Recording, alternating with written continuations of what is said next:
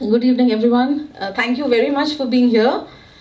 It is an absolute privilege to be in a conversation with a writer I liked in the first 5 minutes of having read Faatsung, which a friend had just dropped it to us, and I and my husband were curious to see what it is. In 5 minutes,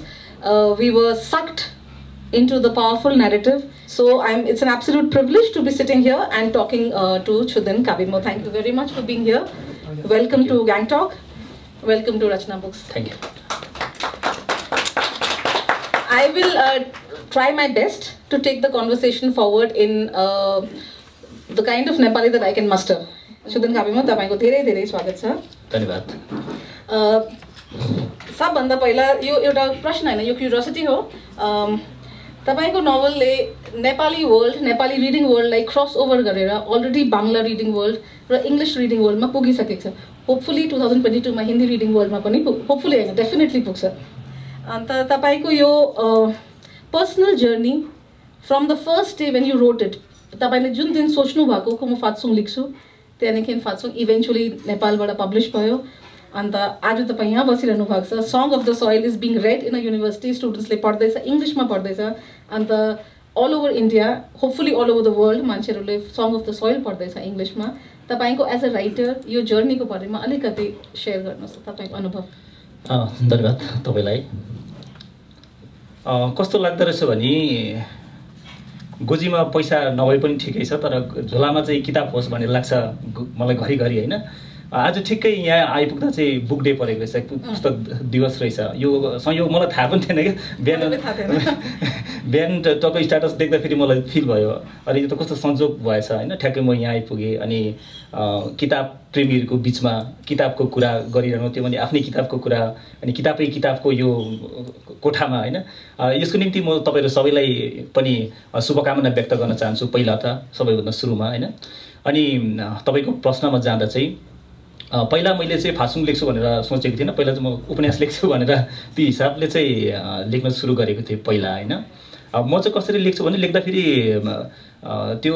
सुरुको चाहिँ सबभन्दा अन्तिम त्यो दोस्रो उपन्यास पनि त्यस्तै भइरहेको छ क्या. बिचको लेखेर पल्लो छेउ पुगिसकेको हुन्छु, तर सुरुमा के हुन्छ थाहै हुँदैन. अनि फात्सुङ पनि त्यस्तै भएको थियो क्या. मैले त्यो लेख्नु चाहिँ त्यो हुन्छ नि, बिचको भाग डल्लै लेखिसक्यो, त्यो मुभमेन्टको भाग पनि लेखिसक्यो, तर सुरुको भाग कसरी लेख्ने त्यो अन्तिममा लेख्यो. त्यसपछि चाहिँ त्यसपछि नाम आयो फात्सुङ. अनि एउटा समस्या के थियो भने त्यति बेलासम्म चाहिँ नेपाली अलिकति ग्याप थियो भनौँ न. अब सुरुमा त नेपाली साहित्यको त्यो आख्यानको अथवा त्यो फिक्सनको चाहिँ एकदमै बलियो छ खाम्बा भारतीय नेपाली साहित्यमा होइन. तर त्यो बिचमा एउटा ग्याप जस्तो थियो. जति बेला कविता मात्रै थियो क्या, एकदमै धेरै कविता हुने, अनि भारतीय नेपाली साहित्य भनेकै कविता हो कि भन्ने खालको चाहिँ त्यो एउटा माहौल बनेको थियो. अनि जहाँ पनि जाँदा कविता सुनिने, अनि आख्यान चाहिँ अलिकति कम्ती लेखिरहेको अथवा नदेखिरहेको स्थिति थियो. अनि त्यो बिचमा चाहिँ एउटा चुनौती पनि के थियो भने किन आख्यान लेख्नेले किन कोसिस नगर्ने, कविता यति राम्रो लेखिरहेछन्, नेपालबाट हेर्दा पनि जहाँबाट हेर्दा पनि दार्जिलिङको कविताको एउटा अर्कै उचाइ देखिने. तर त्यो बिचमा आएर चाहिँ अलिकति चाहिँ हुन्छ नि हाम्रो नेपाली आख्यान चाहिँ अलिकति पछाडि परिएको हो कि भन्ने टाइपको चाहिँ अनुभव भइरहेको थियो. त्यो हिसाबले पनि चाहिँ मैले उपन्यास लेख्छु भनेर चाहिँ काम सुरु गरेको थिएँ त्यति बेला, जो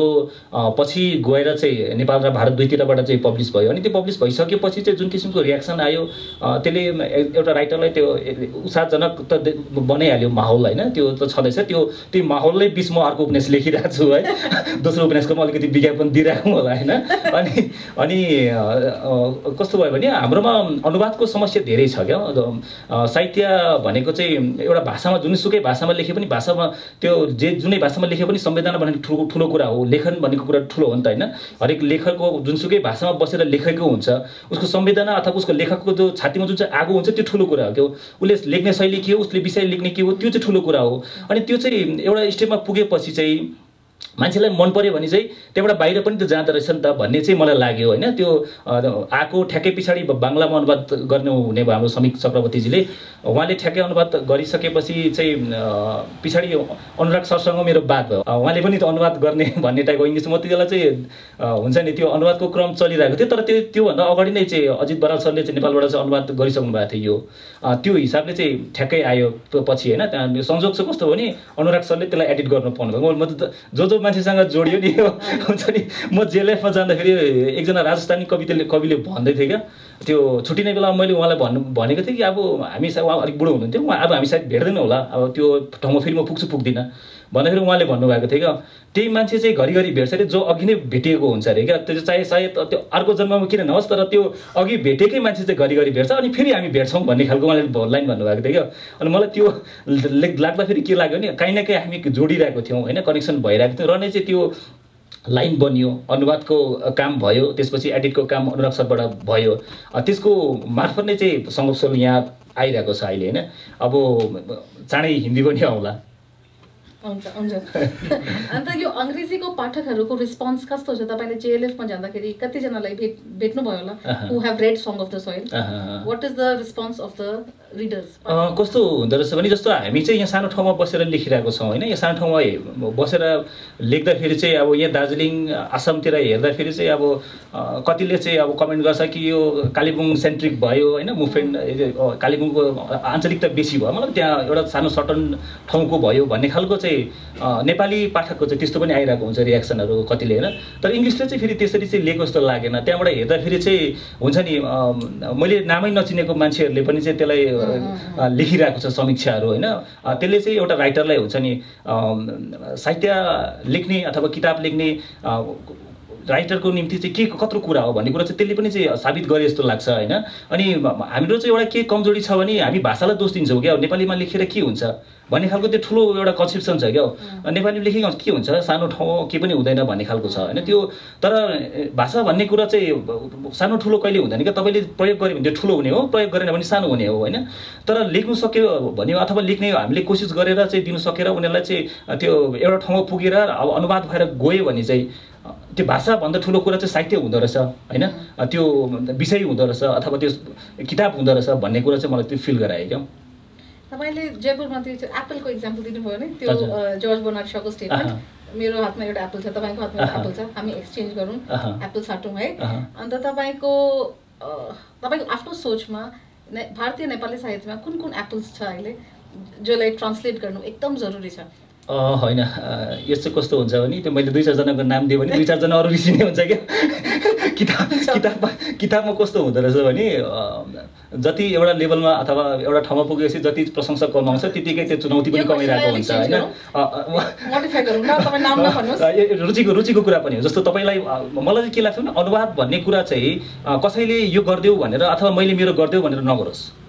अनुवाद चाहिँ तपाईँको मनबाट गर्नुपर्छ क्या किन अनुवाद भनेको सानो कुरा होइन एउटा चुनौतीपूर्ण कुरा हो र यो ठुलो कुरा हो अनि यो गर्दाखेरि चाहिँ तपाईँले आफ्नो इच्छाले गर्नु पऱ्यो क्या मनले गर्नु पऱ्यो क्या मलाई यो किताब मन पर्यो यो कसैलाई जान्नुपर्छ अथवा त्यो भाषामा पुग्नुपर्छ भन्ने तपाईँलाई जब लाग्छ तब गर्ने हो क्या नत्र मैले चाहिँ यो गरिदियो भनेर गऱ्यो भने त्यो अनुवाद धेरै ठाउँ लामो पुग्छ जस्तो मलाई लाग्दैन भारतीय साहित्य र विश्व साहित्यमा कुन चाहिँ कृति तपाईँको हिसाबमा नेपालीमा अनुवादित भएर आएको भए राम्रो हुन्थ्यो होइन जस्तो भारतमा अलिकति कम्ती भइरहेको छ होइन तर नेपालमा चाहिँ अलिकति अनुवादको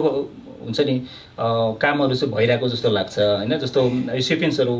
हुनुपर्ने हो त्यो जो वेला पछाडि होइन अनि त्यो गुड अर्थर भन्ने किताबहरू चाहिँ त्यो चाहिँ अब नेपालमा पनि भएको छ तर त्यो मासमा पुग्न सकिरहेको छैन क्या त्यसलाई चाहिँ गर्ने भन्दा पनि यहाँ ल्याएर चाहिँ मासमा कसरी पुर्याउने मान्छेलाई कसरी जोड्ने भन्नेमा चाहिँ अलिकति त्यो पनि काम हुन सक्यो भने चाहिँ राम्रो लाग्थ्यो अनि अर्को चाहिँ एउटा त्यो साउथ इन्डियन किताबहरू पनि ट्रान्सलेट भइरहेको छ नेपालतिर तर यहाँको मान्छेलाई थाहा हुँदैन क्या त्यो राम्रो किताब पढेर चाहिँ अलिकति मान्छेले भनि पनि दियो भने होइन यो किताब पढ्नु राम्रो छ भनेर चाहिँ रेकमेन्ड गर्यो भने चाहिँ त्यो पनि अझै राम्रो होला त्यसपछि मैले एउटा पाकिस्तानी किताब पढेको थिएँ तेरानी दुरानी यस्तै तेमीमा दुरामी उहाँको त्यो ब्लेसफेमी भन्ने किताब चाहिँ मलाई एकदमै धेरै मन परेको थियो क्या त्यो महिलामाथि र त्यो पृष्ठको जुन चाहिँ द्वन्द्व छ त्योमाथि लेखेको किताब अनि त्यो किताबहरू पनि चाहिँ हुन्छ नि हाम्रो मान्छेले पढेको भए चाहिँ हाम्रो पनि त्यो कुरा नेपाली साहित्यमा पनि त्यो महिलामाथि के भइरहेको छ भन्ने कुरा चाहिँ अगाडि आउँथ्यो त्यो हाम्रो अलिक कम्ती लेखिरहेको छ कि भन्ने लाग्छ होइन त्योहरू हेर्दाखेरि चाहिँ तुलनात्मक रूपमा चाहिँ लेख्नु सक्यो भने हामी त्यही बाहिर हाम्रो समस्या के भइरहेको छ भने हामी लिमिटेड किताबहरू पढ्छौँ त्यहाँदेखि त्यो बाहिर जानु सक्दैनौँ एउटा सानो सानो ठाउँमा बसिरहेको छौँ अनि बाहिर के लेखिरहेको छ अथवा बाहिर साहित्य होइन यो संस्कृति भन्ने कुरा चाहिँ एक अर्कालाई चाहिँ दाँजेर चल्ने हो नि त अगाडि जाने हो नि त मिलेर एउटाले अर्कोलाई हेरेर अथवा अर्कोबाट अलिकति सिकेर होइन हाम्रोबाट उनीहरूले अलिकति सिकेर त्यसरी बढ्ने हो अनि त्यो ब्लक भइदियो भने चाहिँ समस्या हुने हो तर त्यसको लागि चाहिँ सबभन्दा ठुलो कुरा चाहिँ अनुवादै हो जो चाहिँ पुलको माध्यममा जस्तो काम गरिदिन्छ तर अनुवाद भएर पनि कति किताबलाई पढ्नु सकिरहेको हामीसम्म आइपुग्नु सकिरहेको छैन अनि त्यसलाई चाहिँ हुन्छ नि अलिकति मासमा पुग्नु सक्यो भने त्यसले पोजिटिभली केही चाहिँ भाइब दिनु सक्छ भन्ने मलाई लाग्छ क्या जस्तो यसको कनेक्सनमा दुईटा क्वेसन छ मेरो मनमा। एउटा चाहिँ सबै काम अनुवादकले मात्रै गर्नु सक्दैन। यो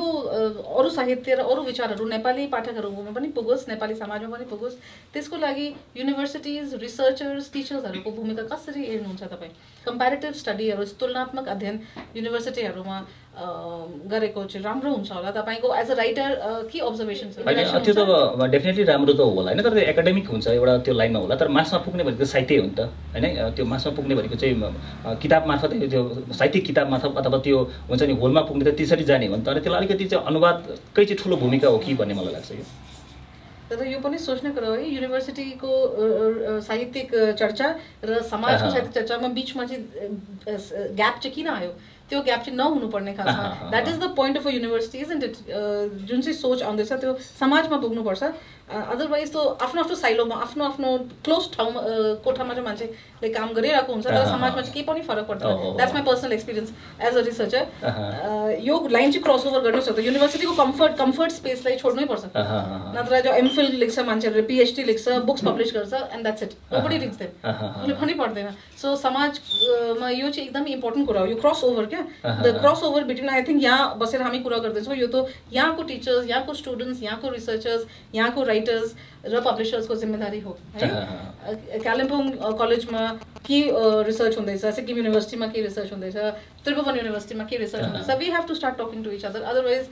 के अब त्यो हुन सक्यो त अझै better. Writers should be in universities and students should be with writers. I mean, you know, otherwise सबै कुरो चाहिँ अनुवादकले मात्रै गर्न सक्दैन। आई थिङ्क पर्सनली युनिभर्सिटिजले पनि एउटा ठुलो भूमिका सायद निभाउन सक्छ। जे गर्न सकिन्छ त्यसलाई मिलाएर अगाडि लाग्छ। समाजमा चाहिँ कन्भर्सेसन, अझै कन्भर्सेसन हुनु चाहिँ जरुरी हो,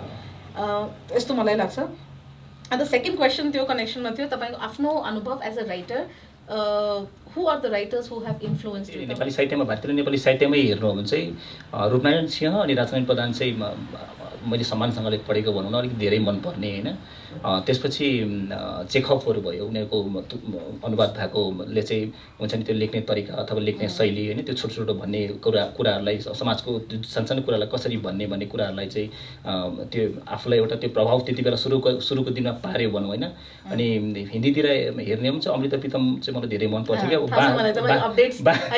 उहाँलाई बाँचेको भए एकचोटि भेट्थेँ क्या, मलाई त्यो लाग्छ। त्यो उहाँको चाहिँ पढ्दाखेरि कस्तो लाग्छ, उनी त प्रेम पनि धेरै लेख्नु भएको छ होइन, त्यो आफ्नै जीवनको कुरा पनि लेख्नु भएको छ। तर मलाई के लाग्छ भने मैले दुःखमा पढ्दा पनि त्यो मलाई त्यहाँ प्रेमै भेट्छु, अनि मलाई खुसीमा पढ्दा पनि प्रेमै भेट्छु। अनि त्यति प्रेमै नेपालीमा पढ्नु हुँदैछ? मैले हिन्दीमा पढेको। अनि बाँचेको भए म एकचोटि भेट्थेँ उहाँलाई होइन। अनि त्यसपछि त अरू त त्यही हो, मलाई धेरै मन परेको किताब त त्यो त पछिबाट पढेको, गुड अर्थ धेरै मन परेको। अनि हुन्छ नि मलाई राम्रो लेख्नु अथवा यस्तो कस्तो उपन्यास लेख्ने भने चाहिँ गुड अर्थ जस्तो लेख्नु सके भए चाहिँ म हुन्थेँ भन्ने टाइपको लाग्छ क्या। तर यही मेरो नेक्स्ट क्वेसन हो, कुनै पनि भाषा रिजनल ल्याङ्ग्वेज भनौँ नि, not in a negative way, regional language मतलब एउटा अब इन्डिजिनस ल्याङ्ग्वेज भनौँ नि, एउटा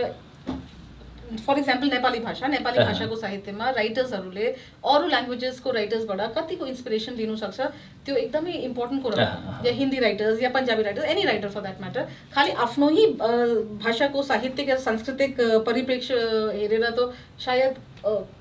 चेतना पनि छोटो हुन्छ। एकदम मैले अघि सुरुको लागि त्यही भनेको, हामी अगाडि बढ्ने भनेको एकअर्कालाई हेरेर अथवा त्यहाँबाट सिकेर चाहिँ अगाडि बढ्ने हो नि त। अन्त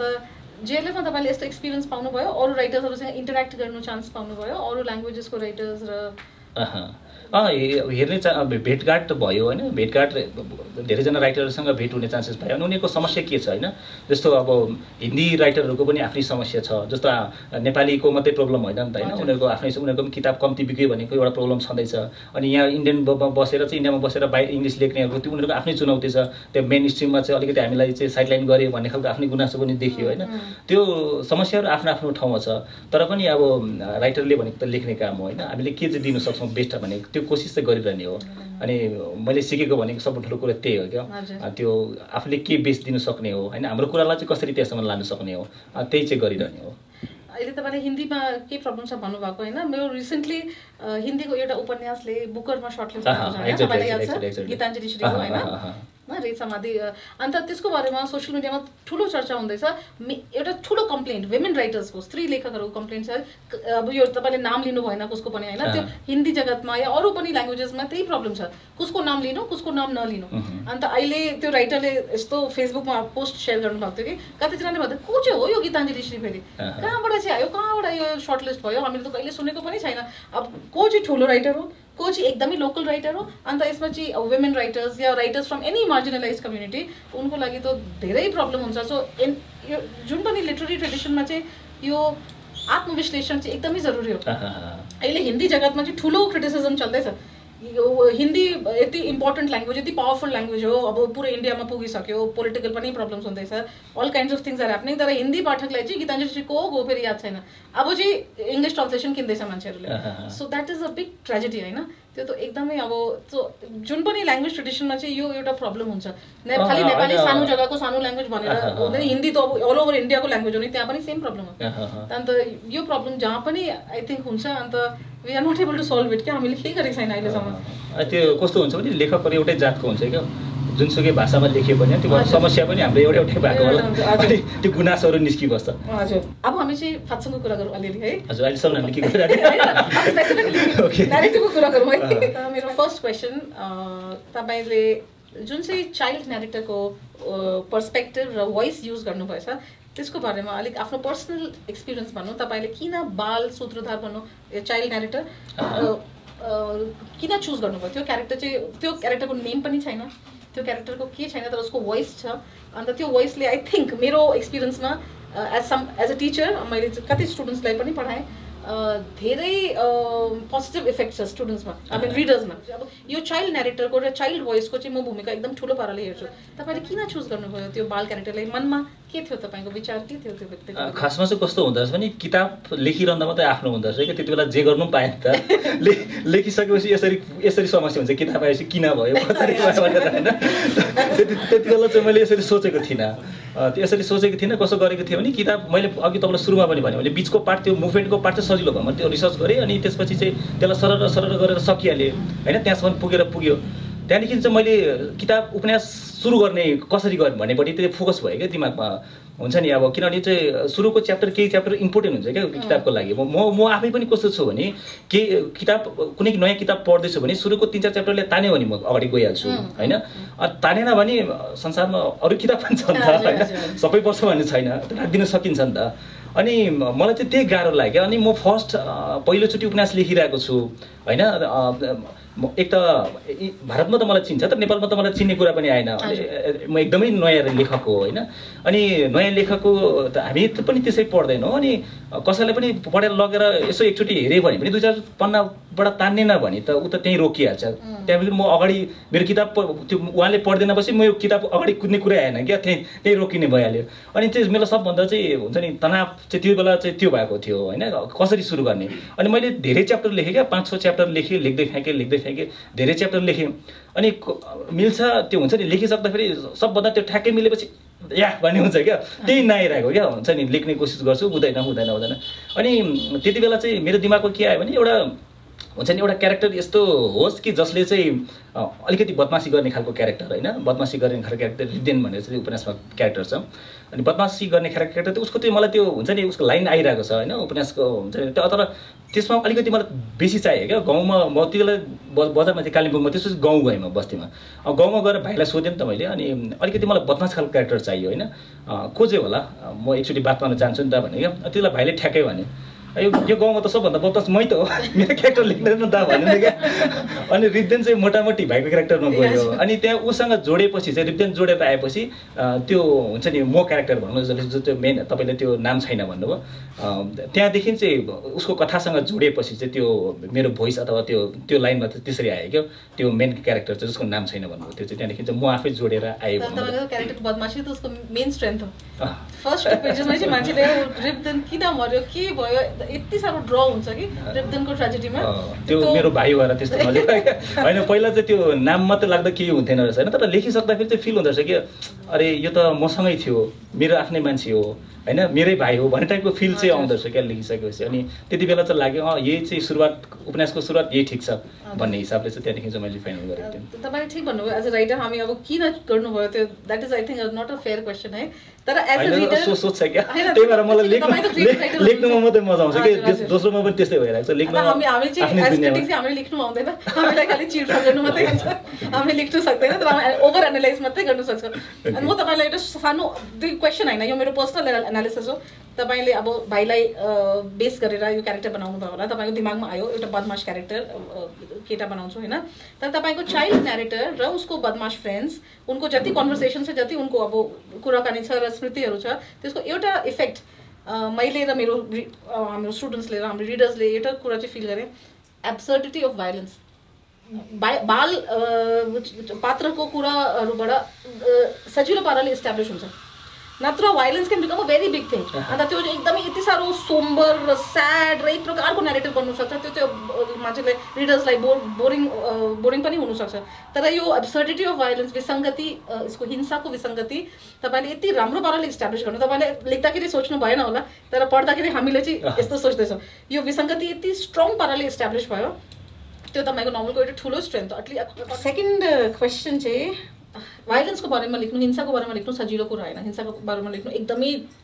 हिंसा र स्मृति, पर्सनल स्मृति। यहाँ बसेर म अर्को रसिया र युक्रेन वरको बारेमा चाहिँ लेख्नु सक्छु, मेरो पर्सनल केही एक्सपिरियन्स छैन त्यहाँ, मेरो केही इमोसन्स पनि छैन। म यहाँ एज अ जर्नलिस्ट और एज अ राइटर और एज अ अब म ठुल्ठुलो कुरा गर्नु सक्छु यहाँ बसेर रसिया युक्रेन वरको। तर म अब यो लखनऊको मान्छे हो, म अयोध्याको त्यो काण्डको बारेमा चाहिँ म विदाउट इमोसन्स कुरा गर्नु सक्दिनँ, किनभने त्यो मैले फर्स्ट ह्यान्ड देखेको पनि हो, अन्त मैले मान्छेलाई भोगेको पनि देखेको हो। मैले पर्सनली त डाइरेक्टली भोगेको होइन, किनभने म अब माइनोरिटी कम्युनिटीबाट आउँदिनँ, तर मैले देखेको कसरी मान्छेले भोगेको यो हिंसा र म तपाईँको कस्तो इफेक्ट पर्यो त्यो यो हिंसाको बारेमा लेख्दाखेरि। अन्त पर्सनल मेमोरी र कलेक्टिभ मेमोरी, तपाईँको आफ्नो पर्सनल स्मृतिहरू, तपाईँ आफ्नो अब कथा र लार्जर समाजको, यो भारतीय नेपाली समाजको कम्युनिटीको कथा, तर यो दुईटा मिलाएर लेख्दाखेरि तपाईँको एज अ राइटर कस्तो असर पर्यो? यस्तो हुँदो रहेछ कि अब सबै कुरो एकदम नजिक बसेर लेख्न सकिँदैन क्या। दुःख लेख्नुको लागि पनि दुःखभन्दा अलिकति माथि जानुपर्छ अरे क्या, अनि मात्रै दुःख लेख्न सकिन्छ अरे क्या। त्यो समस्या हर लेखकलाई हुनसक्छ। अनि मुभमेन्टको पनि यस्तै भयो, कस्तो भयो भने हामी चाहिँ त्यो मुभमेन्टको टाइममा म थिइनँ, म जन्मेको थिइनँ, म 89 मा जन्मेको होइन, मुभमेन्ट सकेपछि जन्मेको हो। तर हामी चाहिँ त्यो जुन चाहिँ बाल्यकाल थियो त्यो चाहिँ मुभमेन्टको त्यो कथा सुन्दै हुर्क्यौँ क्या। अब त्यो कालिम्पोङतिर जाँदाखेरि मान्छे यहाँ मारेर फ्याँकेको अरे, छत्रेको केटाले यहाँ मारेको अरे, उनीहरूको मान्छेलाई यहाँ मारेको अरे, मतलब त्यो एउटा त्यो कथाहरू चाहिँ हुन्छ नि, हामीले सुनेर हुर्क्यौँ क्या। अनि त्यो हुर्किएपछि चाहिँ त्यो टाइमिङ कस्तो भयो भने 86 मा दुईटा कुरो भयो भनौँ न। एउटा चाहिँ अब त्यो जुन चाहिँ भारतीय नेपालीहरूको जुन चाहिँ त्यो पहिचानको प्रश्न थियो, त्यो प्रश्न लिएर चाहिँ पहिलोचोटि सडकमा आम मान्छे आएको त्यो पहिलोचोटि पनि हो। तर त्यो मुभमेन्ट फेल भइसकेपछि, डिसिसिभ बनिसकेपछि अर्को समस्या के भयो भने जसले चाहिँ जनताको आकाङ्क्षा बोल्थ्यो अथवा जसले चाहिँ हुन्छ नि जनतासँग उभिएर लडाइँ गर्थ्यो, उनी सत्तामा पुगेपछि फेरि जनताको दुश्मन हुने खालको अवस्था बन्ने क्या। अनि त्यो भएपछि चाहिँ हाम्रो चाहिँ साहित्य पनि त्यस्तै टाइपको हो, जस्तो राजनीति चाहिँ सबभन्दा ठुलो कुरा माथिबाट बसिदियो होइन, राजनीति नै सब कुरा हो होइन। त्यहाँदेखि साहित्यले पनि चाहिँ राजनीतिको पछि हिँड्नुपर्ने खालको हो कि भन्ने खालको अवस्था बनेर गयो भनौँ न। त्यो हिसाबले चाहिँ मुभमेन्टमाथि धेरै चाहिँ लेख्नु सकिएन होइन। मान्छे लेख्दाखेरि पनि अब पर्सनल्ली पनि चाहिँ धम्कीहरू आउने खालको माहौल थियो दार्जिलिङमा। त्यो हतियार हिंसा त सामान्य कुरा जस्तो भयो, त्यो खालको माहौल बन्ने क्या। मतलब राजनीति चाहिँ सबै कुरो हो होइन, राजनीतिले नै सब कुरोलाई निर्देश गर्छ भन्ने खालको चाहिँ माहौल बन्यो। त्यो हिसाबले पनि चाहिँ अलिकति टाइम मान्छेले लेख्नु सकेन होला भन्ने जस्तो लाग्छ मलाई चाहिँ होइन। त्यसपछि जुन चाहिँ ग्याप भयो, त्यो ग्यापको पछाडि चाहिँ त्यो हामी जन्मियौँ भनौँ न, त्यो हामीले चाहिँ अलिकति सोच्ने अथवा लेख्न सक्ने भयौँ। त्यो हिसाबले चाहिँ अनि त्यो 2007 को जुन चाहिँ मुभमेन्ट भयो, त्यो मुभमेन्टमा चाहिँ हामी अलिकति नजिक भयौँ फेरि क्या। त्यो हामी पत्रकारितामा थियौँ, त्यो भएर कालिम्पोङमा बसेको कारणले गर्दाखेरि त्यो मुभमेन्टलाई चाहिँ नजिकबाट हेऱ्यौँ। त्यो हेर्दाखेरि चाहिँ त्यो दुईटाको तुलनात्मक रूपमा हेर्दाखेरि चाहिँ मुभमेन्ट चाहिँ कता कता कपी पेस्टै भइरहेको जस्तो देखिने होइन। त्यो सुनेको त्यो अघिको आन्दोलन र त्यो अहिलेको आन्दोलन चाहिँ हुन्छ नि,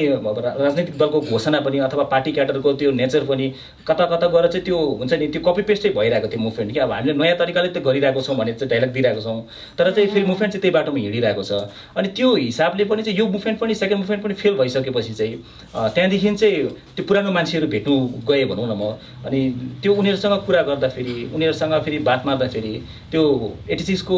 कसरी भयो हुन त अब यो मुभमेन्ट चाहिँ यो मुभमेन्टको कथा कस्तो हुन्छ भने हर मान्छे चाहिँ मुभमेन्टमा पसेको छ नि त होइन हर मान्छेको आफ्नो आफ्नो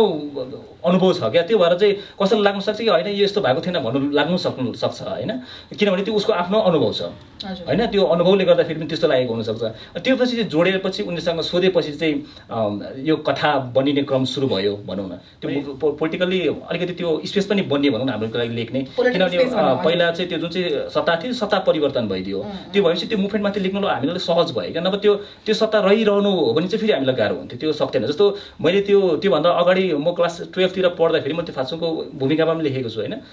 एउटा आर्टिकल लेख्दाखेरि पनि धम्की आउने होइन म त त्यो 3 दिनसम्म कामदै बसेको छु क्या अनि त्यस्तो खालको माहौल थियो अनि त्यो चेन्ज भइदिँदाखेरि चाहिँ अलिकति बोल्ने माहौल भयो त्यसपछि लेख्ने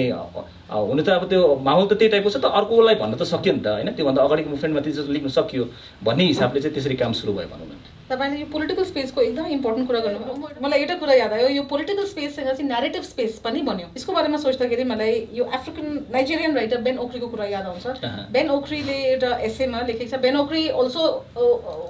हुर्किँदाखेरि बेन ओक्रीले पनि नाइजेरियाको जो ठुलो सिभिल वार भएको थियो 2 इम्पोर्टेन्ट ट्राइब्सको बिचमा अन्त त्यो वारको मेमोरीसँगै हुर्केको तपाईँको जस्तै he was not born when this happen होइन अन्त बाइफ्रेन्ट वार अन्त बेन ओक्रीले पनि यस्तो लेख्छ कि एउटा नयाँ जेनेरेसन रेडी हुँदैछ हाम्रो अफ्रिकन लिटरेचरमा जसकोमा चाहिँ यो पोलिटिकल स्पेस र न्यारेटिभ स्पेस छ किनभने ठुलो 2टा ट्राइब्सको बिचमा वार भएपछि चाहिँ कसले केही बोल्नु पाउँदैन तिमी उसको फेभरमा हो कि उसको फेभरमा हो कि को यति साह्रो डरलाग्दो एटमोस्फियर थियो नाइजेरियामा तर बेन ओक्रीले पछि चाहिँ भन्यो अब चाहिँ हाम्रो जेनेरेसनको लागि चाहिँ यो स्पेस अवेलेबल छ हामी डाइरेक्ट पार्टिसिपेन्ट पनि थिएन अन्त यो विथ टाइम चाहिँ तपाईँले भन्नुभयो नि अलिक टाढोबाट हेर्नुपर्छ त्यो टाइमले चाहिँ एउटा नेचुरल स्पेस क्रिएट गर्यो सायद त्यसले गर्दा फात्सुङ र अरू उपन्यासहरू अरू संस्मरणहरू अरू अब सायद कविताहरू के अब साहित्यमा अझै आउँछ होला है यो सबभन्दा ठुलो कुरो चाहिँ नेपाली साहित्यमा धेरैवटा उपन्यासहरू आइरहेको छ अझै आउनेवाला छ क्या सञ्जय विष्ट सरहरूको उपन्यासहरू आइरहेको छ कविता पनि लेखिरहेको छ तर उपन्यास लेख्ने क्रम पनि धेरै बढेर गएको छ आख्यानमा एउटा हुन्छ नि नयाँ हुन्छ नि एउटा माहौल जस्तो चाहिँ आइरहेको छ होइन किताब सबभन्दा गुनासो चाहिँ के थियो भने मान्छेले किताब पढ्दैन भन्ने थियो गुनासो एउटा चाहिँ नेपाली साहित्यमा होइन तर अहिले चाहिँ एउटा माहौल पनि बनिरहेको छ अनलाइन प्लेटफर्महरू धेरैवटा बनिरहेको छ नेपाली किताबहरू जो चाहिँ घर पुर्याउने कामहरू गरिरहेको छ होइन एउटा हुन्छ नि नेपाली साहित्यमा एउटा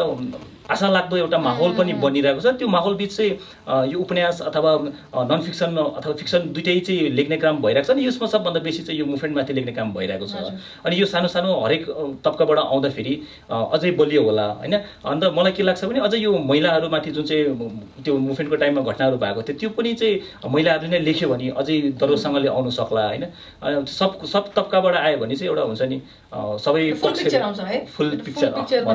त्यस्तै भनौँ है आइरहेको छ अनि यो आउने क्रम जारी छ सायद अब अझै आउँला क्या यो फुल पिक्चर चाहिँ बन्नुको लागि सानो सानो पिक्चर्सहरू आइरहेको हुन्छ होइन अन्त तपाईँले अब यो मुभमेन्ट तपाईँ जस्तो राइटर या अरू राइटर्स पनि आफ्नो स्मृतिलाई स्टर गर्दा अहिले पनि यो मुभमेन्टको यो स्मृति एकदमै स्ट्रङ छ डाइरेक्ट स्मृति पनि र इनडाइरेक्ट स्मृति पनि होइन यहाँको यो रिजनमा म एज एन आउटसाइडर गर्दैछु सबजनाको जहनमा आउटसाइडर भन्नु मिलेन होला म एज अ अब अब्जर्भर हेर्दैछु अन्त यहाँ सबजनाको मनमा यो स्मृति एकदमै अब इम्पोर्टेन्ट छ एउटा पावरफुल छ भनौँ नि अन्त जस्तो हाम्रो स्मृतिको सेप हुन्छ if you think about the shape of memory is very प्याची सानो सानो पिसेसले जोडेको हुन्छ होइन क्लियर एउटा सेप चाहिँ हुँदैन स्मृतिको त्यसले गर्दा सायद सानो न्यारेटिभ्स आर भेरी इम्पोर्टेन्ट क्या एउटा सानो कथा एउटा सानो कविता एउटा सानो लेख मेबी सोसियल मिडियाको लेख एउटा नोभल मतलब एउटा ठुलो न्यारेटिभ सायद पोसिबल छैन हामीले एकैचोटि सबै कुरा त पाउन सकिँदैन ठुलो जस्तो महाभारत जस्तो रामायण जस्तो जुन चाहिँ त पोसिबल नहोला होइन कस्तो हुँदो रहेछ भने त्यो हिंसाको टाइममा चाहिँ अब हिंसाको माहौलमा अथवा त्यो माहौलबाट गुज्रिएको समयमा लेखेको कृतिहरू सानसानै त आउने नि त होइन सानो भएर आउने एकचोटि ठुलो त्यो एकदम शान्ति छ भने चाहिँ ठुलो आउँला क्या महाभारत रामायणहरू त त्यति बेला शान्तिमा लेखेको नि त होइन त्यो चाहिँ शान्तिमा बसेर लेखिएला तर हिंसाको कुरा यो घटनाको कुरा चाहिँ सानसानो ठाउँबाट आफ्नो अनुभवबाट होइन त्यो बाँचेर आएको उसले कथा अथवा उसले देखेर आएको भोगेर आएको कथा बढै लेखिँदै जाने त्यो ठुलो चाहिँ जस्तो नन फिक्सनमा सहज होला हैन नन फिक्सन लेख्दाखेरि उसले घटना टिप्यो अथवा यहाँ यस्तो भयो भनेर चाहिँ त्यसलाई लेख्न सकिन्छ त्यसमा सहज हो तर फिक्सनमा गाह्रो हुन्छ कि फिक्सन त्यो एउटा त त्यो कथा इतिहासमाथि उभिएर त्यो कथालाई कसरी बनाउने त्यो कथा एउटा घर बनाउनु छ नि त अनि त्यो दुईटा कुरा हुन्छ क्या समस्या एउटा चाहिँ अलिकति इतिहासलाई पनि चाहिँ धरातलमा राख्ने त्यसपछि त्यो माथि उभिएको जुन चाहिँ कथा छ त्यो कथालाई पनि मान्छेले पचाउन सक्ने हुनु पर्यो क्या फेरि यता इतिहास मात्रै भयो र कथा भइँदैन भने त्यहाँ पनि चाहिँ फेरि राइटर त्यहाँ पनि चाहिँ झरिहाल्छ होइन त्यो दुईटालाई चाहिँ मिलाएर अगाडि बढाउँदाखेरि चाहिँ अलिक गाह्रै होला यस्तो अशान्तिको बारेमा अरू इक्जाम्पल्स हामी फर इक्जाम्पल पार्टिसनको साहित्यलाई हेर्नु सक्छ एउटा पनि ठुलो पार्टिसन नोभल त छैन नि सबै पार्टिसन नोभल्स पनि त्यस्तै छ कोले अब अमृता प्रितमले आफ्नो पाराले लेख्नु भएको खुशवन्त सिंहले आफ्नो पाराले लेखेको मन्टोले आफ्नो पाराले लेखेको होइन सानो सानो त मन्टो त फेरि अब सानो सानो नेरेटिभ्समै कति ठुलो असर छोडेर गएको होइन अन्त आई थिङ्क यो एउटा समाजको लागि यो पनि एउटा इम्पोर्टेन्ट अब यो पनि एउटा गाह्रो कुरा हो खासमा किनभने पहिला त फर्स्ट अफ अल शान्ति छैन होइन सेकेन्डली चाहिँ ट्रमा भइरहेको छ अलरेडी ट्रमा छ समाजमा अन्त यस्तो सिचुएसनमा चाहिँ समाजले ठुलो ग्रेट सांस्कृतिक मिथकहरू सांस्कृतिक सिम्बल्सहरू पेश सो गर्नु सक्दैन समाजको लागि अब त्यो त पिसफुल टाइममा मात्रै हुन्छ ओल्ड कल्चर्समा ओल्ड सिभिलाइजेसनमा या फिर पिसफुल या डेभलप्ड सोसाइटिजमा अब म यो भारतीय नेपाली समाजको बारेमा अलिकति कुरा गर्छु एज एन अब्जर्भर मेरो यो एउटा अब्जर्भेसन हो that this society is in a post traumatic state यो सोसाइटी एउटा ट्रमा एउटा त्रासलाई फेस गर्दैछ होइन यो सोसाइटीले यो त्रासको के इफेक्ट्स हुँदैछ सोसाइटीमा when I C young people केटाकेटीहरू स्पेसली यङ्गर पिपल दुईवटा इफेक्ट्स म देख्छु भावनात्मक अस्थिरता र अनच्यानलाइज आक्रमकता तपाईँको फात्सुङ उपन्यासमा एकदम क्लियरली देख्छ अन्त फात्सुङ उपन्यास त एउटा इक्जाम्पल हो तर सोसाइटीमा this has a very big effect on the mental health of people psychological well-being of people मान्छेहरूले आफैलाई कसरी हेर्छ सेल्फ इमेज आफ्नो खुदको आफ्नो स्वयंको image how do we see our self अन्त यो सोसाइटीमा हाम्रो सोसाइटीमा म यो अब्जर्भ गर्छु अन्त यो भावनात्मक अस्थिरताको कसरी हेर्न सक्छौँ हामी people are not very sure of themselves, people are not confident, असुरक्षित महसुस गर्छ पोलिटिकली पनि इन्टेलेक्चुअली पनि यो असुरक्षाको माहौलमा they are not confident to present their ideas, they are not confident to speak त्यसले गर्दा समाजमा झन् यो त्रास बढ्दै जान्छ झन् अब सांस्कृतिक इन्सिक्योरिटी र सांस्कृतिक ल्याक अफ कन्फिडेन्स भनौँ नि यो बढ्दै जान्छ अन्त यो समाजमा धेरै इफेक्ट हुन्छ तपाईँको अब्जर्भेसनमा पनि यस्तो छ तपाईँ यो अल्सो थिङ्क लाइक दिस कस्तो भने जस्तो यो मुभमेन्ट नै चाहिँ हाम्रो चाहिँ एउटा त इमोसनसँग जोडिएको भइहाल्यो होइन त्यो एउटा चाहिँ त्यो पनि भयो कुरा होइन त्यो अलग राज्य भन्ने बित्तिकै चाहिँ मान्छेको हुन्छ नि आम मान्छेको पनि इमोसनसँग जोडिएको अनि त्यो इमोसनसँग जोडिएको भएको कारणले गर्दाखेरि उनीहरूले हर कुरालाई चाहिँ त्यसलाई इमोसनसँग चाहिँ लिएर अगाडि हिँड्ने हो तर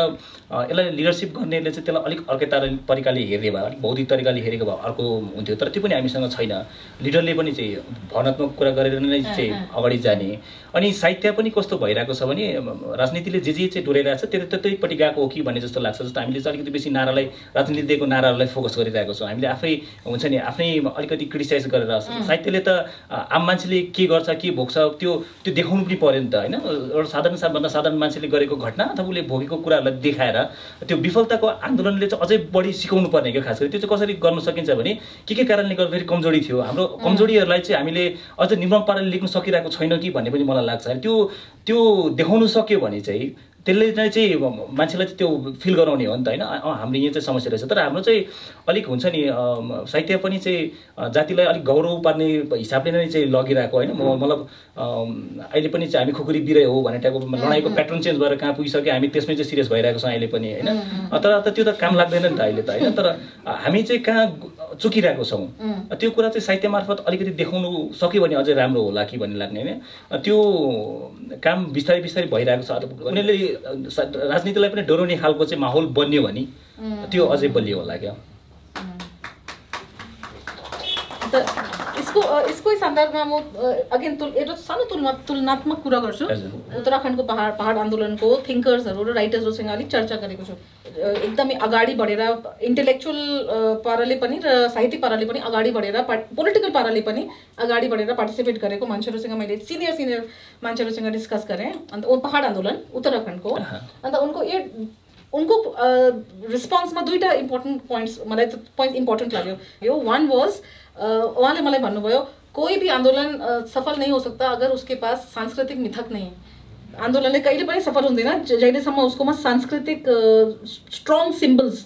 छैन। अन्त उत्तराखण्डको पहाड आन्दोलनको समयमा त्यहाँको लेखकहरू, थिङ्कर्सहरू, टिचर्सहरू, स्टुडेन्ट्सहरूले यसमा धेरै मेहनत गर्नुभयो। हाम्रो सांस्कृतिक चिन्ह के छ, हाम्रो यो उत्तराखण्डको साहित्य, उत्तराखण्डको हाम्रो अब उत्तराखण्डमा पनि दुईटा भाषाको ठुलो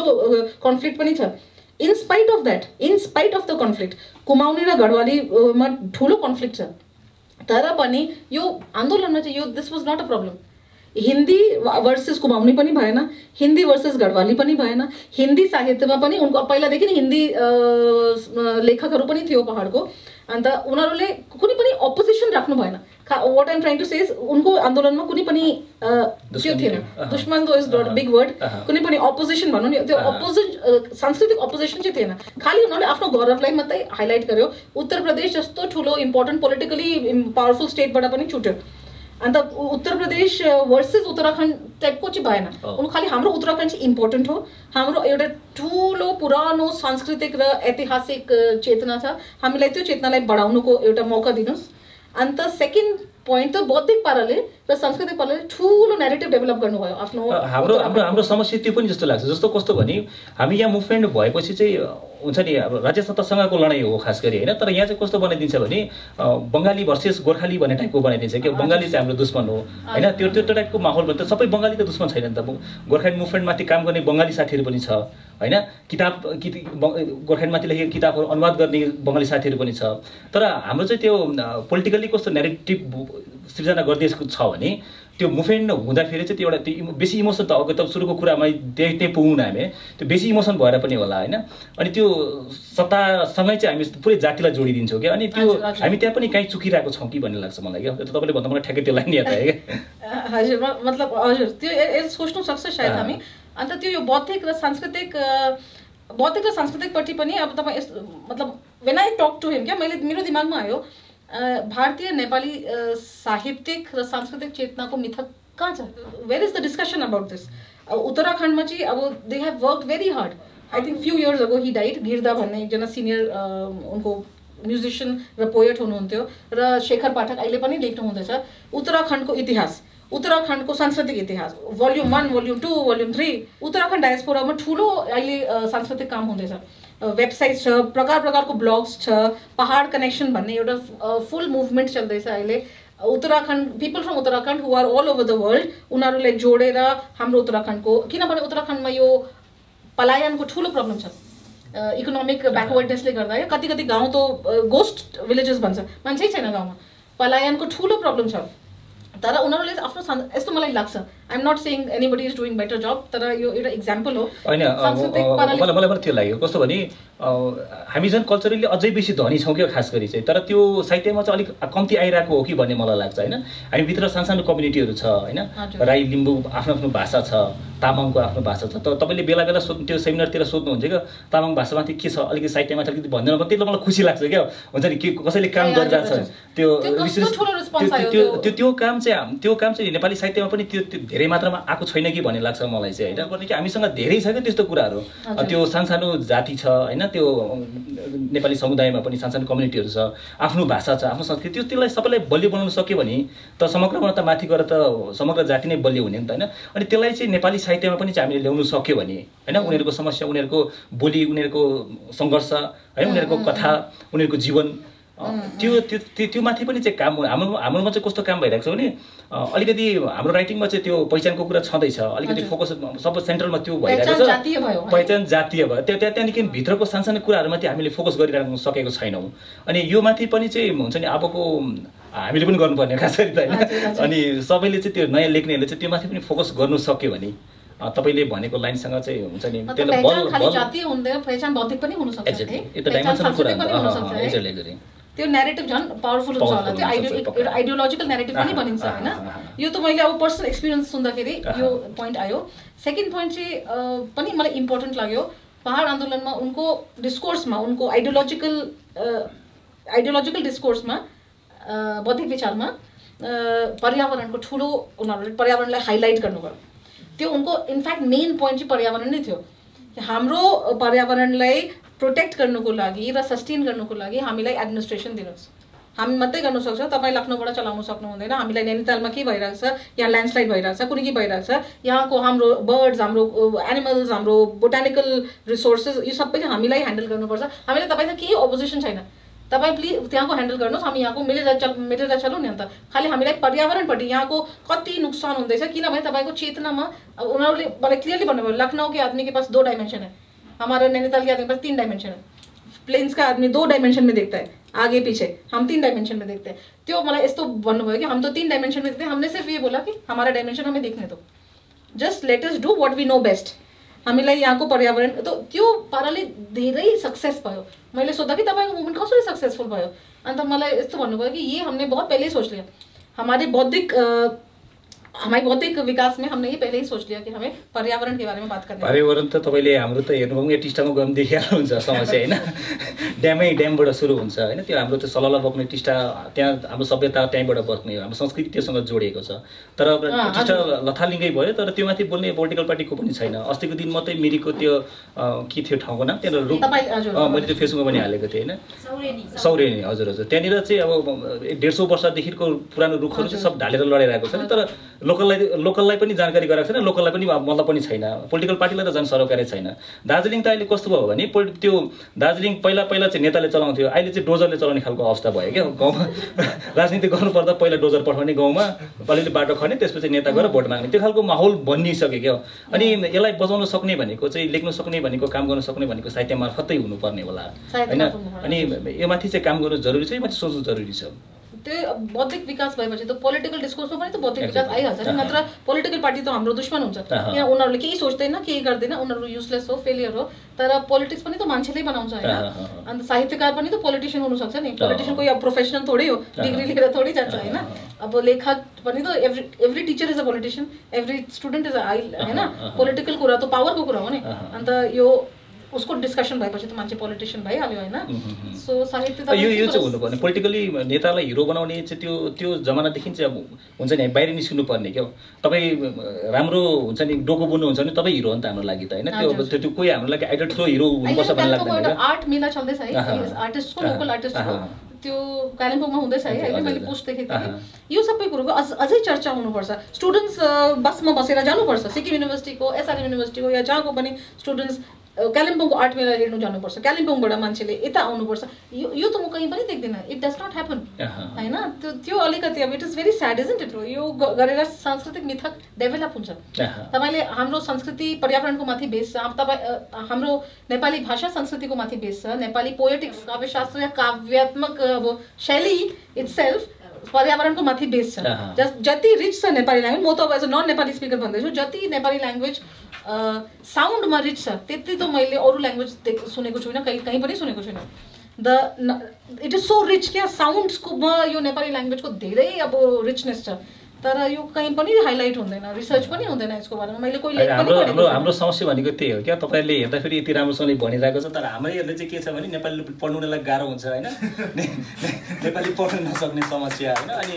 जसले लेखिरहेछ नेपाली लेखेर के हुन्छ भने त्यो अर्को समस्या, त्यो भाषालाई दोष दिएर बसिरहेको छ क्या। तर भाषा हाम्रो कति धनी छ, मैले अघि सुरुमै भने त जति प्रयोग गरेँ त्यति धनी हुने, त्यो ठुलो हुने हो नि त होइन। अनि कमजोर बनाउने काम चाहिँ हामीले गरिरहेको छौँ, अनि अरूले दोष दिएर मात्रै के गर्ने होइन। हजुर, म तपाईँलाई सानो इक्जाम्पल दिन्छु। यो अस्ति मैले एउटा किताब निकालेको छु होइन, त्यसमा गोकुल सिन्हा सरले एउटा पेपर लेख्नुभएछ देवकोटाको शकुन्तलाको बारेमा हैन। अन्त त्यो पेपर पढ्दाखेरि म यति साह्रो इन्स्पायर भएँ। म नेपाली म बोल्नु त्यति राम्रो सक्दिनँ, तर पढ्नु चाहिँ म राम्ररी पढ्न सक्छु। म यति साह्रो इन्स्पायर भएँ, राम्रो बोलिरहनु भएको छ। देवकोटाको शकुन्तल मैले पुरै पढेँ, म यति साह्रो इन्स्पायर भएँ त्यो अङ्कलको पेपर देखेर चाहिँ मैले देवकोटाको शकुन्तल पढेँ। अन्त म कालिदासमा किताब कति वर्षदेखि म कालिदासमा रिसर्च गर्दैछु। देवकोटाको शकुन्तल पढेपछि त मेरो सातै गयो, उड्यो। म त कालिदासलाई बिर्सेँ। म त यति म्युजिकल, यति रिच, यति पावरफुल, जति भेराइटिजको छन्दको प्रयोग देवकोटाले गर्नुभएको रहेछ कालिदासकोमा छैन त्यति छन्द फर्स्ट अफ अल। अन्त कति ओरिजिनल छन्द छ जुन चाहिँ नेपाली भाषामा मात्रै छ, त्यो पनि मैले त्यहीँ डिस्कभर, झ्याउरेहरू त्यहीँ डिस्कभर गरेँ। अन्त त्यहाँ एउटा खोइ अडियन्समा त कसरी भन्नु, एउटा एरोटिक एपिसोड आउँछ होइन, यो मेनका र विश्वामित्रको। मैले जिन्दगीमा कहीँ पनि पढेको छुइनँ यस्तो। खालि एरोटिकलाई, खालि श्रृङ्गारलाई साउन्डबाट निकाल्दिने, त्यो मैले इमेजिन पनि गरेको थिइनँ। That is also possible. I am making a Frank, साहित्यमा यस्तो पनि पोसिबिलिटी छ मलाई थाहा थिएन। किनभने यो एरोटिक श्रृङ्गार भिजुअल हुन्छ बेसिक हैन या फिर through the medium of touch हुन्छ तर साउन्डबाट पनि एरोटिक बन्नु सक्छ मैले फर्स्ट टाइम देवकोटा पढेर मात्रै बुझेँ अन्त maybe someday I will write about it I am trying तर यो रिचनेस कहीँ पनि यो यहाँको टेरेनमा यहाँको जोग्राफीमा यहाँको हिल्समा साउन्डको त यति अब लाइफमा प्रेजेन्स छ हैन विन्डको साउन्ड वाटरको साउन्ड अन्त यो सबै देवकोटा जस्तो राइटरले त्यही युज गरेर कस्तो ब्युटिफुल पाराले श्रृङ्गार रस क्रिएट गर्नुभएछ साउन्ड युज गरेर ध्वनिले पनि श्रृङ्गार रस यसरी डेभलप हुनसक्छ मैले भारतीय साहित्यमा कहीँ पनि पढेको छैन तर अनफर्चुनेटली मैले यसको बारेमा कहीँ पनि पढेको छैन यो मेरो पर्सनल ओपिनियन मात्रै हो सायद म एक दिन लेख्छु होला हाम्रो मलाई जहाँसम्म लाग्छ हाम्रो मान्छेले पनि पढेको छैन तपाईँले लेखिदिएपछि पढ्नेछ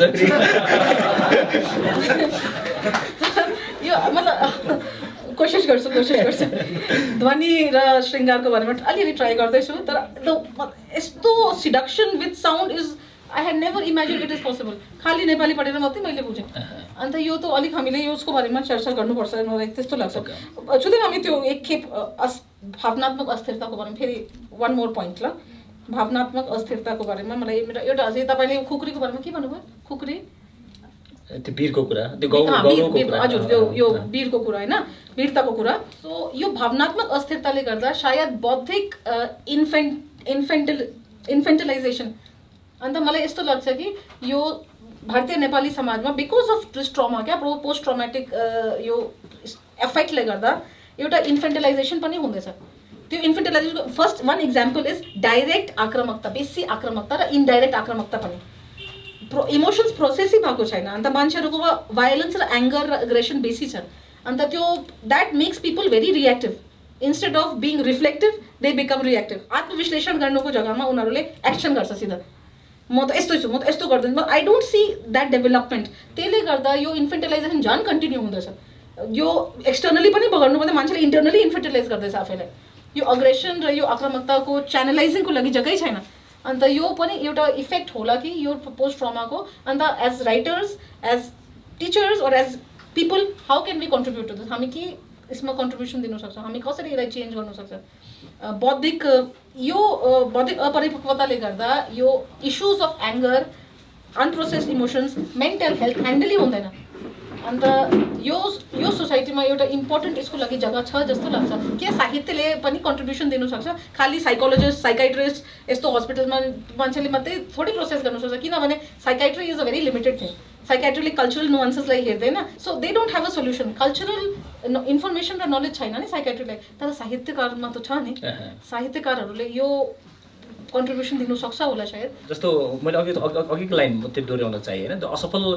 मुभमेन्टमाथि चाहिँ जस्तो सक्सेसले चाहिँ के पनि सिकाउँदैन अरे क्या त्यसले उल्लास मात्रै दिने हो मान्छेलाई खुसी दिने हो होइन तर असफलताले चाहिँ धेरै कुरा देखाउँछ क्या तर त्यसलाई नै चाहिँ फेरि हामीले छोडेर आइरहेको छौँ होइन साहित्यले त त्यसलाई देखाउनु पर्ने हो नि त अनि त्यो चाहिँ हामीले देखाउन सकिरहेको छैन कि हाम्रो आफ्नै कमजोरीहरू छ नि त होइन त्यो कमजोरीमाथि निर्मम भएर चाहिँ हामीले अझै लेखिनु पर्ने हो कि होइन अनि त्यसपछि चाहिँ हामीले नयाँ बाटो देखाउन सक्ला नि त यो गर्नु सक्ला होइन त्यो एउटा नयाँ तरिकाले चाहिँ कसरी सोच्न सकिन्छ त्यो चाहिँ कमसेकम चाहिँ हुन्छ नि राजनीतिभन्दा बाहिर गएर चाहिँ साहित्यले चाहिँ आफ्नैले चाहिँ राजनीतिले पनि निर्देशन गर्ने खालको चाहिँ एउटा लाइन दिनु सक्यो भने त्यसले चाहिँ समाजलाई केही दिनु सक्छ कि भन्ने लाग्छ त्यसको लागि चाहिँ अब त्यही हो हरेक कुरा चाहिँ समाजको आम मान्छे तल हुन्छ नि जमिनसँग जोडेको मान्छेले के फिल गर्छ अथवा उनीहरूले चाहिँ कसरी चाहिँ सङ्घर्षलाई अगाडि लिइरहेको छ त्यसलाई पनि देखाएर चाहिँ होइन अनि लिडरसिपले कसरी अगाडि लिन सक्ने त्यो धेरै कुरा त गर्नु नसक्ला साहित्यले तर कमसेकम पनि हामीले चाहिँ एउटा नयाँ बाटो अथवा होइन नयाँ त्यसले हामीले नेतृत्वले घरिघरि दोहोऱ्याइरहेको जुन चाहिँ त्यो गलत मार्ग छ त्यसलाई चाहिँ देखाइदिने कामको साहित्यले त्यसै त लागि त ऐना भनेको होला नि त होइन जसले चाहिँ समाजलाई जस्तोको त्यस्तै देखाइदिन्छ त्यसको लागि चाहिँ अब त्यो देखाउँदा चाहिँ फेरि हुन्छ नि आफैलाई चाहिँ लाज पार्ने काम किन गरेको भन्ने काम नगरेर चाहिँ त्यसलाई चाहिँ समाजलाई देखाउने काम चाहिँ अझै हामीले बलिसँगले गर्नु सक्यो भने कमसेकम नयाँ आउनेले चाहिँ त्यसलाई पढ्यो भने अथवा त्यसलाई देख्यो भने चाहिँ एउटा नयाँ बाटो बनेला कि भन्ने चाहिँ मलाई लाग्छ मलाई त्यस्तो विश्वास छ दुईटा मेरोमा पोइन्ट्स छ एउटा चाहिँ क्या इज इट पोसिबल कि यो जुन चाहिँ भाइलेन्स छ अन्त यो जुन चाहिँ ट्रमा छ यसलाई ह्युमरको पाराले पनि ह्युमरबाट पनि हित देखाउन सक्छ can we make light of the situation rather than making it heavy all the time is that possible मतलब यो साइकोलोजिकल हिलिङको लागि ह्युमर पनि हास्य पनि एकदम जरुरी हो क्या यो आन्दोलनको चर्चा र यसको एकदम विश्लेषण पनि आत्मविश्लेषण पनि सामाजिक आत्मविश्लेषण पनि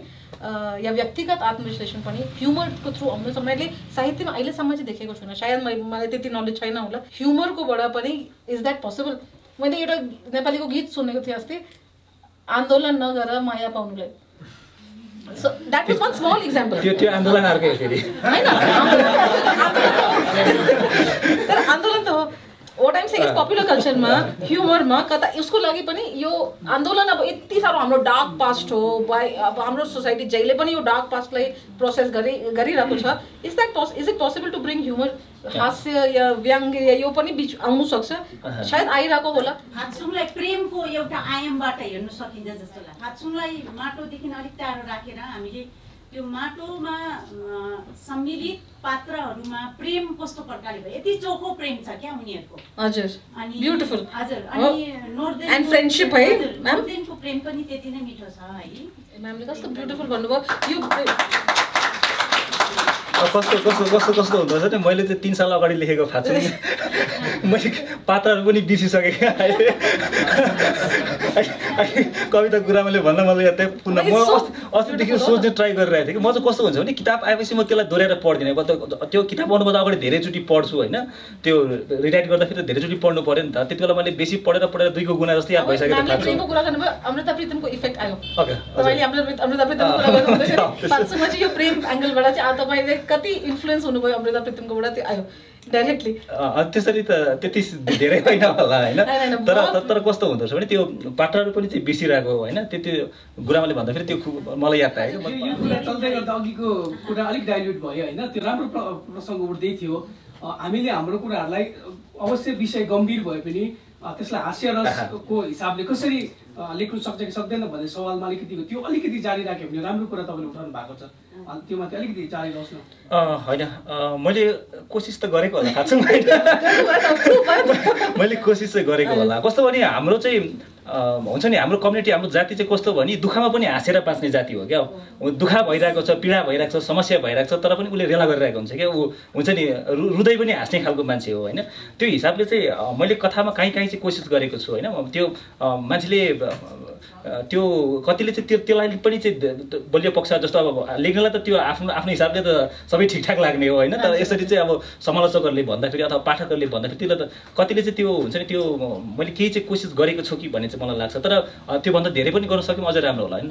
तपाईँले सानो इक्जाम्पल पार्टिसन लिटरेचरबाट दिन्छु। अस्ति मेरो एकजना कोलिगसँग म कुरा गर्दै थिएँ, उहाँले पार्टिसन लिटरेचरमा धेरै बुक्सहरू, एकाडेमिक बुक्सहरू लेख्नु भएको छ हो। अन्त मैले एउटा सानो क्वेसन सोधेँ, तपाईँले र अरू रिसर्चर्सले र राइटर्सले खालि पार्टिसनको वेदना, पार्टिसनको पीर, पार्टिसनको भायोलेन्स, पार्टिसनको यो सबै कुरोको बारेमा लेख्नु भएछ। फुल पार्टिसनमा एउटा पनि स्टोरी अफ बन्डिङ, फ्रेन्डसिप, कसलाई सेभ गर्यो, कसको लाइफ चेन्ज गर्यो, त्यस्तो स्टोरिज छैन।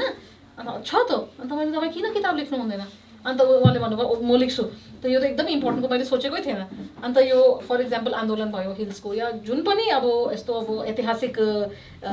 हिंसात्मक घटना भनौँ जे भनौँ, इतिहासमा त नेगेटिभसँग पोजिटिभ पनि सम्मिलित हुन्छ होइन। अन्त यो stories of love and friendship, specially friendship, I think सब पाठकहरूले यति एप्रिसिएट गर्दैछ तपाईँको writing because of this friendship क्या। Because that is the friendship we all long for. I wish I had that same kind of friendship. We all want that friendship, हैन? हरेक मान्छेकोमा एउटा साथी हुन्छ के, त्यो भएर पनि सबैलाई मन पर्छ। हो त, साथी हुन्छ कि एटलिस्ट साथीको चाहत त हुन्छ नि। अन्त यो पोजिटिभ स्टोरिज आन्दोलनमा कति अब लस भयो, के भयो हैन, अहिले पनि के भइरहेछ, we are talking about trauma and all that हैन। तर कता पोजिटिभ पनि के भयो होला, सानो इन्सिडेन्ट, सानो एपिसोड्स, त्यो पनि हाइलाइट गर्नु सायद साहित्यकारहरूले उनको जिम्मेदारी पनि होला, उनको केपेबिलिटी पनि होला है। खालि ह्युमरको कन्टेक्स्टमा चाहिँ अलिक पोजिटिभिटी क्या, some love story based in the आन्दोलन। तपाईँले त लेख्नु भएछ the story of friendship, I think yours is a beautiful story of friendship होइन। तर अब so many other kinds of कति पोजिटिभ ट्रान्सफर्मेसन छ सोसाइटीमा होइन। अन्त त्यो सबै हाइलाइट हुनसक्छ। खालि यो जातीय आन्दोलन भएर पनि जातिहरूको बिचमा पनि कति बन्डिङ भयो, I think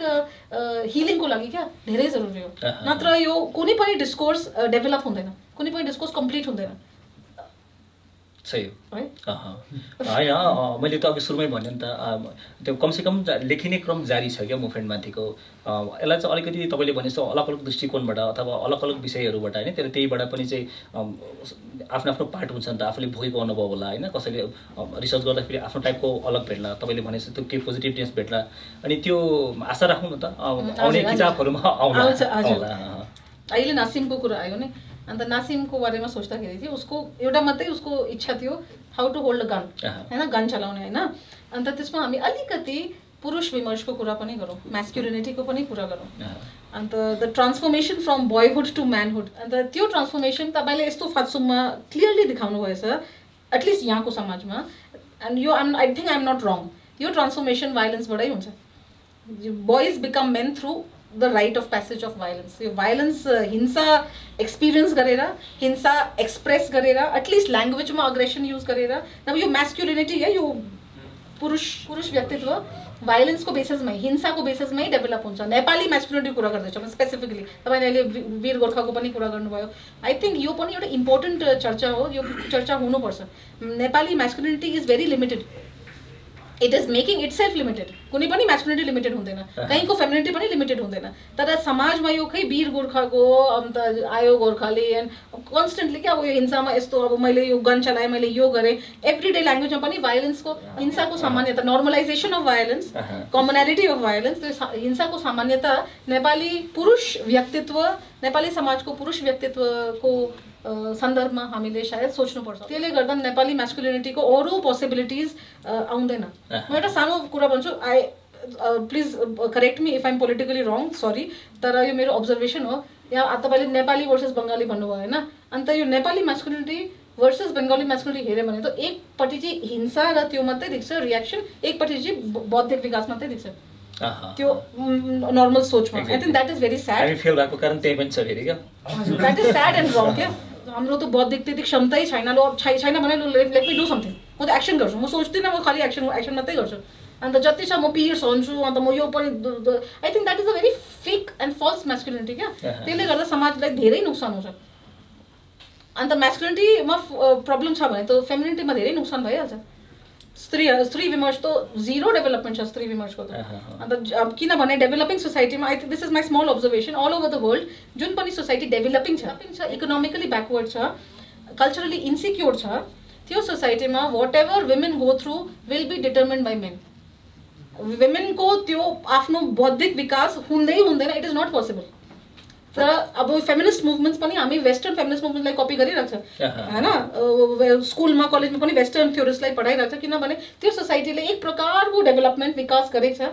of course there are many problems तर त्यो विकास गरेपछि वुमेनको इन्टेलेक्चुअल डिस्कोर्स डेभलप हुन्छ त्यसको लागि स्पेस क्रिएट हुन्छ तर जुन इन्डियामा प्रकारको सोसाइटिज छ फुल इन्डियन सोसाइटीमा पनि वुमेनको इन्टेलेक्चुअल डिस्कोर्सको लागि जग्गै छैन किनभने हाम्रो सोसाइटीमा अहिले पनि कति प्रब्लम्स छ we are still trying to become a peaceful or a developed country अब we are hardly a country anymore what ever we are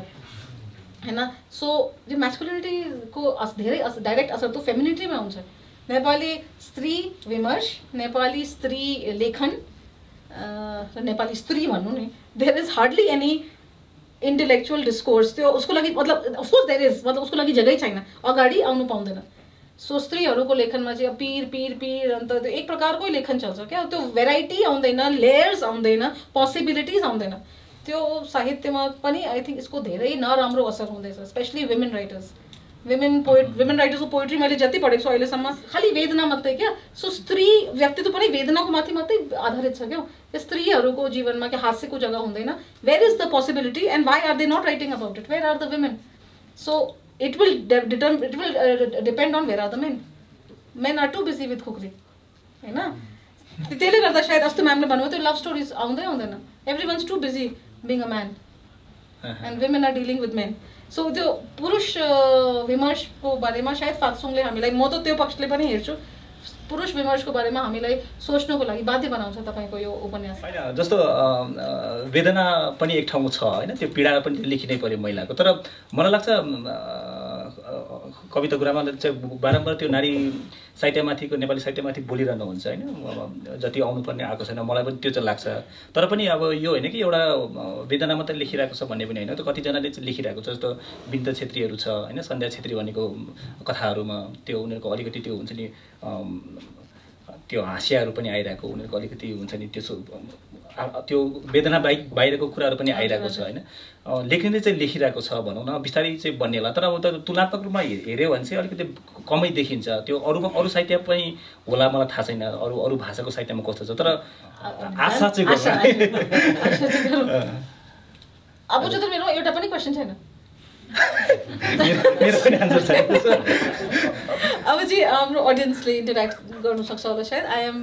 पहिला चाहिँ म के भन्छ रमन सरलाई थ्याङ्क यू भनिहाल्छु होइन मेरो किताब छापिदियो भनेर मात्रै पनि होइन होइन तपाईले यति राम्रो किताब लेख्नु भयो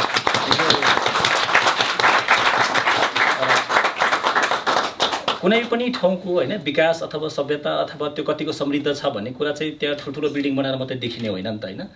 त्यो यहाँ ठाउँमा ठुलो बिल्डिङ रहेछ 7 तला बिल्डिङ रहेछ यो ठुलो हो भन्ने खालको त्यसरी चाहिँ हुँदैन विकास भनेको सभ्यता भनेको त्यसरी बढ्ने होइन नि त मलाई चाहिँ के लाग्छ भने रक्सी दोकान कतिवटा छ भन्दा पनि कुनै ठाउँमा किताब दोकान कतिवटा छ होइन त्यसले चाहिँ त्यो ठाउँको विकास अथवा उसको संस्कृति बढाउँछ जस्तो लाग्छ होइन अनि गान्तोकको यो यस्तो साङ्गुरो ठाउँमा यत्रो ठुलो स्पेसमा चाहिँ उहाँले किताब राखिरहनु भएको छ होइन अनि म चाहिँ सबैलाई चाहिँ आग्रह पनि गर्छु कमसेकम यो किताबलाई चाहिँ हामीले किताब दोकानलाई चाहिँ हामीले बचाएर राखौँ अनि किताब दोकानले चाहिँ तर एकजना मान्छे मात्रै होइन समाजलाई नै बनाउने हो नि त होइन अनि यो समाजै बनाउने कुरालाई चाहिँ हामीले बचाएर राख्नु